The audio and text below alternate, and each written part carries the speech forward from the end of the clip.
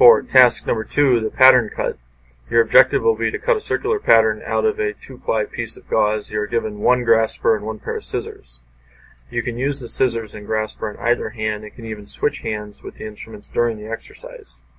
Your accuracy must be within 5 millimeters of the pattern that is on the gauze.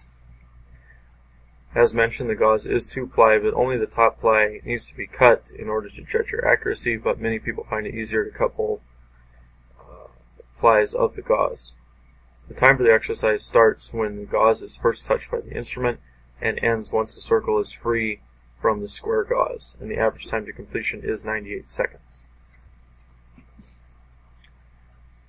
Some ways you can improve your performance on this task are to start at the 5 o'clock position of the gauze and work in a clockwise direction first to the 11 o'clock position, then return to the 5 o'clock position and complete the cut moving in a counterclockwise direction.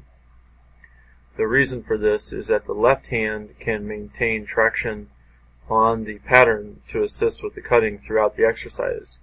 If a different pattern or approach to the gauze is taken, it can be more difficult to allow the left hand to provide traction throughout the exercise. We recommend that you use this pattern and make sure the scissors stay in the dominant hand throughout the exercise without switching. Also note that the scissors, although curved, do not always curve inward to follow the circular pattern, but at certain portions may actually curve outward to assist with starting the cutting of the pattern, and then progressively curve more inward to finish the release of the circular pattern.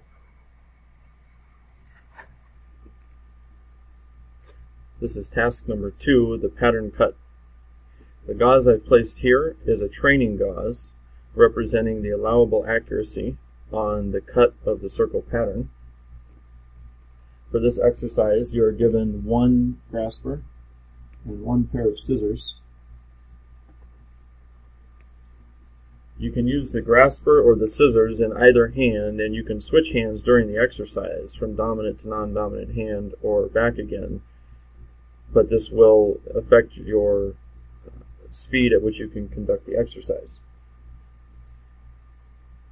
Also note that the gauze you're provided with is 2-ply, but only the top ply with the pattern on it will determine your accuracy.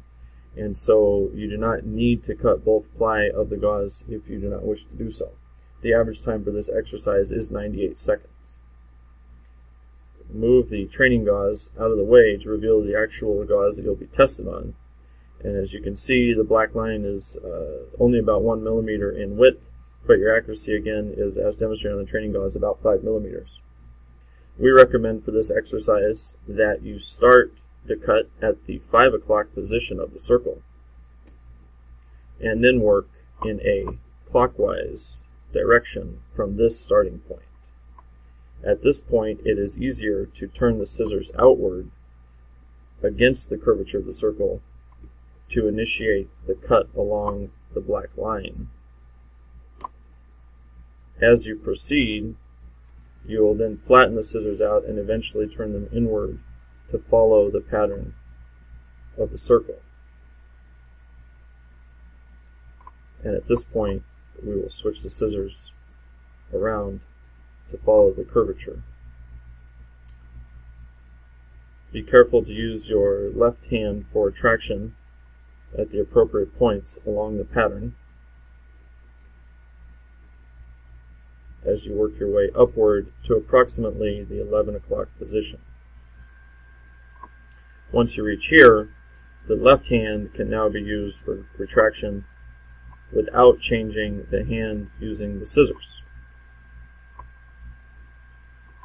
If you were to start the pattern at the 5 o'clock position and cut clockwise first, the left hand would not be helpful for retraction when you came back to accomplish this half of the circle.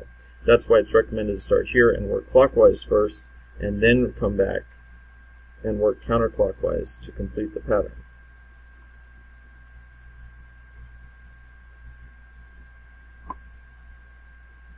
You may find that closing the scissors only partially will allow you to stay on course without cutting fully and replacing the scissors each time.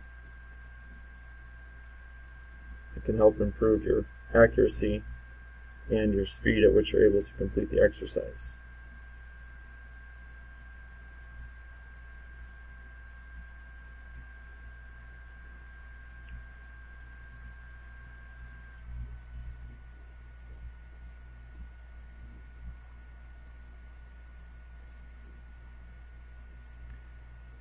You may not cut exactly on the black line throughout the entire pattern, but these small deviations from the line do not significantly impact the score that you'll receive at the completion of the exercise.